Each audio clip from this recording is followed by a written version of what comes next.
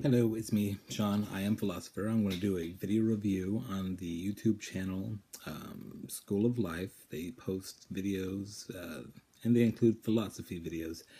This video was a 6-minute video on Plato, and you can't cover Plato in 6 minutes. I don't know what they were trying to do, but it's got, several 100,000 views on that channel, so they're selling something and people are buying it.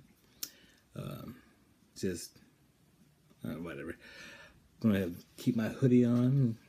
That helps me be Obi-Wan Kenobi type wise. Got lost here. Oh no. Okay, so let's keep going. School of Life. I cut out a whole bunch of content on this. I think I reduced it by half. Pulled out stuff that was just totally wrong or total crap, or I don't know what it was. Kind of feel-good spin stuff, but I'm not sure if they actually read any of Plato's work. I don't know where they got a lot of their information. So we're going to go into this. We're going to look. The video leads into talking about Athens and some kind of history stuff. Plato was born to a rich family. I don't know, irrelevant crap to philosophy. Was that background information? Nobody cares. Well, somebody cares. They got a lot of YouTube channel views. So, let me see. Here comes Plato according to School of Life. I'm going to check that out, and then I'm going to pick it apart. I'm going to do some peer review. YouTube doesn't have peer review, and it really needs some, so let's do that. Greatest philosopher, Plato, daimonia, or fulfillment. Plato is often confused with Socrates. No, he's not. Socrates was an older friend. That's not true. Plato a lot, but didn't write any books. Plato wrote lots of them. Sure. First, big idea. Think more. We rarely give ourselves time to think carefully and logically about our lives and how to lead them. Sometimes we just go along with what the Greeks called doxa, or popular opinions. Plato's answer is, know yourself. No, it's not. Subjecting your ideas to examination rather than acting on impulse. If you strengthen your self-knowledge, you don't get so pulled around by feelings. Plato compared the role of our feelings to being dragged dangerously along by a group of wild horses. Oh, come on now. In honor of his mentor and friend Socrates, this kind of examination is called a Socratic discussion. No, it's not. No. Have it with yourself. That's a Socratic method is different. Second big idea. Let your love I don't even know what that means right there. Plato says, true love is admiration, teach of beauty. Everyone pretty much likes beautiful things. Doesn't sound right at all. Plato was right the here. first to ask, why do we like them? He found a fascinating reason. Yeah. Beautiful objects are whispering important truths to us He's about kind of good life. says a lot different. Objects, therefore, have a really important function. They help to educate our souls. Really? Ugliness is a serious matter too. It parades dangerous and damaged characteristics in front of us. It makes it harder to be wise, kind, and calm. I don't know if he cared about being kind. Therapeutic. It's the duty of poets and painters, and nowadays novelists, TV He didn't like producers, poets and painters and novelists, to live good lives. so I don't know why they would help us do anything. Reform society. Plato spent a lot of time thinking how the government and society. Here's where they actually review something. He was the world's first utopian thinker. I'm not sure if he was the first. He was inspired Kind of by wrote it his down. great rival Sparta. His book, The Republic. Plato identifies a number of changes that should be made. Athenian society was very focused on the rich, like the louche aristocrats. I think they're kind of sports celebrities projecting like our society onto Croton. Athenians. Plato wasn't impressed. It really mattered He was who not we impressed. admire, because celebrities influence our outlook, ideas, and conduct. And bad heroes give glamour to Plato was pissed at actors. Plato therefore wanted to give Athens new celebrities. I don't know if new celebrities is a good way to phrase that. People he called guardians, models for everyone's good development. Guardians, they were like People would be distinguished by their more like Katniss Everdeen, I don't know, simple habits. Divergent, kind of like Divergent kids. Wide and deep experience. They would be the most honored and admired people in society. Theoretically. He also wanted to end democracy in Athens. He wasn't crazy. Yeah, he wanted to end democracy because before they vote, and therefore we get very substandard rulers. he didn't like He didn't want to replace democracy with a the horrid Senate dictatorship, at all. but he wanted to prevent. I don't know why they got a picture of Hitler here for so long. To think rationally, that is, until they become philosophers. Otherwise, government would just be a kind of mob rule. Yeah, see, but To help the process, that's kind of fascist. Plato was kind of hardcore with his idea about the republic. Should become philosophers. The philosopher kings. Until kings become philosophers, or philosophers So, kings. yeah, it's about a quote. Probably gonna go to sleep soon. What'd you think about their treatment of Plato? I guess treatment's a good word because it's kind of not so cool. Plato wrote 30-something books. I'll look it up. We can talk about some of those. We can discuss them. I'm not a huge Plato fan. I read him quite a while ago, so I have to review. The Republic's one of his most significant works, but still, it's got a lot of pretty hardcore, semi-fascist type ideas. I think he was more along the lines of being really pissed off at the Senate and criticizing the hell out of them because they killed Socrates for corrupting the youth. And those are some pretty crazy stories. Let's talk about the Socratic method. It's also called the Elenchus. Socrates went around and he found people that said they knew what they were talking about. They was like, oh, justice is this. There was, I don't know. He was picking on people. So he wasn't necessarily trying to be all like, oh, teach me something cool, even though that's how he acted. He was like, oh, I'm so ignorant and dumb. You seem like you know something. Tell me about what you know. And the guy would say something like justice is being awesome. And then Socrates says, oh, really? And then he would just go on and have this guy just keep explaining himself more and more detailed until he just ran out of ways to explain himself because he really didn't know what he was talking about. And Socrates was well aware that these guys didn't know what they were talking about. So Socrates was, not so much a cool guy that was everybody loved. A lot of people thought he was awesome, but then the reason Plato wasn't a big fan of the actors is because they made fun of Socrates, the hypocrites or Hippocrates.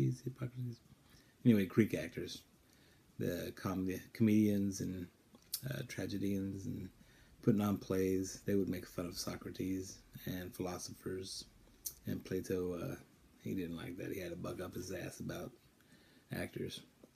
So the idea that Socrates would be like, we look up to artists and actors and stuff is not so accurate. What else was there? I don't even know what they were talking about, that love is admiration thing. Ancient Greeks had a whole different idea about what love was and how you went about being loving. And sexy time was a special time. You can look into that if you want to. It's not really relevant to philosophy so much. If you saw the movie Troy, old Brad Pitt playing Achilles had a little tent time with his friend. That was kind of some Greek stuff that they say happened. I don't know. I wasn't there. But certainly, Socrates didn't like emotion. He criticized people for being emotional. And I think it was Phaedo or the Apology. One of the two where Socrates was being put to death. The men were being all emotional, and he accused them of being women. Apparently, the Greeks thought that women were really emotional and irrational beings, so Plato makes that comparison. Not really sexist so much it's not fair to apply a feminist perspective on ancient Greece because they had Spartans sticking spears in their guts all the time, and manly men were doing manly things with spears and chariots, and women were, I don't know. I can't speculate to what the hell was going on because I wasn't there. But they didn't talk very nice about their women, so we know that. What else was there? Well, it seems like School of Life is selling a rose-colored perspective. They're really liberal with their treatment of Plato and kind of leaving out a whole lot of stuff. They didn't even mention the allegory of the cave, which we'll talk about at some point, I'm sure. What else is Plato awesome for? talked about the gods and whether they were just or unjust. Plato worried a lot about what was good, and Socrates was Plato's mouthpiece. He wrote about what Socrates did, and so no, Socrates and Plato, they didn't get confused a lot, and they're not commonly confused with each other. It's just I'm not quite sure if Socrates existed or not. I think he did, and a lot of people think he did, but some people don't. Read some things here and there. Socrates fought in the army, carried a spear.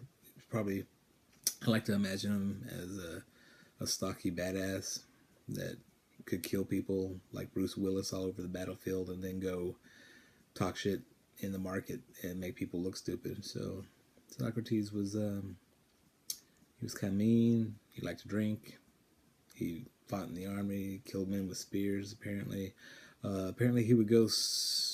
I read that he would go and stand under a tree and think about stuff. So kind of just standing off by himself, staring into space, broody. Or I'm Socrates and I'm going to go figure out stuff.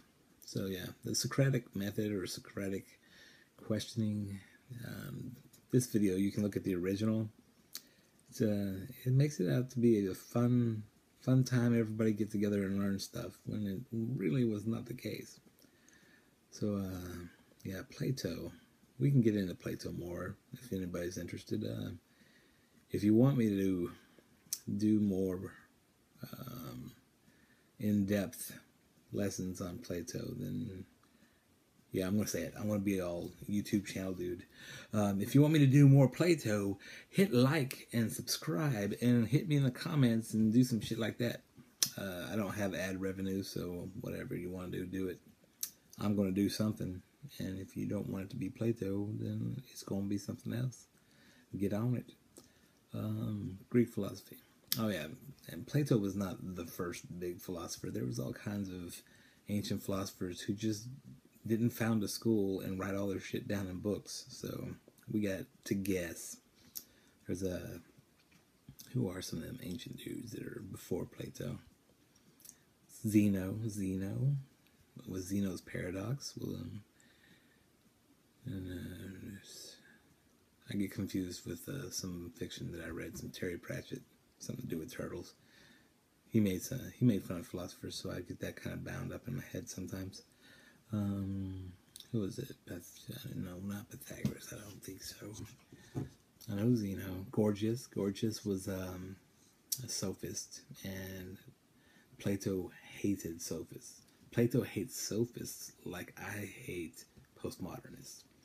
I mean, sophists were rhetoricians. They were people that would argue both sides of an argument as if they believed it. So you didn't know what the hell they were thinking, and they were really good at arguing. So, you know, you'd say that Jesus was cool. That's modern day context. You say that Jesus was cool and you believe him and he's the Savior, and then someone would come along and he'd be like, no, and he would argue that Jesus didn't exist and drive you crazy.